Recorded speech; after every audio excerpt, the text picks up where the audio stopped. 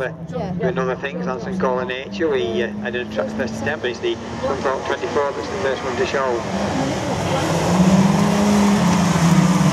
I'm studying, I've lost my glasses, they're on in front of me.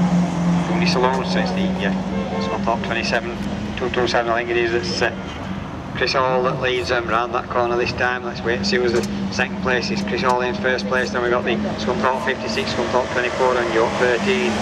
56, that's Jack Eaton. Jack Eaton in 56, hanging on to that second place, but can't get any hands at the moment for Chris Hall in 227. Ollie Hall in 24 in that third place, trying to get another place picked up, and then we've got the White 13 of Jordan Anderson. The way clear is the 227 of Chris Hall, with the 56 still there in that second place, that's Jack Easton in that one, then 24 Ollie Hall and Jordan Anderson in fourth place round the start gate corner.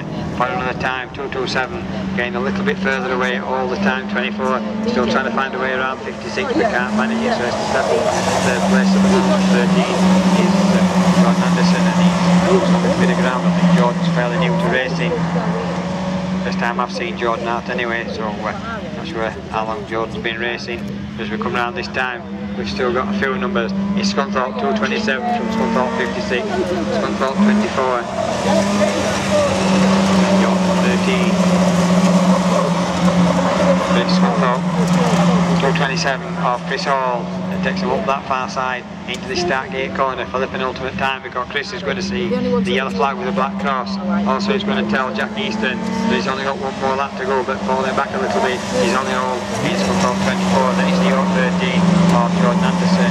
Down that bottom corner for the final time up that far side. These cars are all fairly well stretched out, so I don't, barring mistakes or mechanical problems, there's not going to be any changes on this result. But your winner is going to be Scunthorpe 227 from Scunthorpe 56 in second place, Scunthorpe 24 in third, and then York 13. So it was Chris Hall in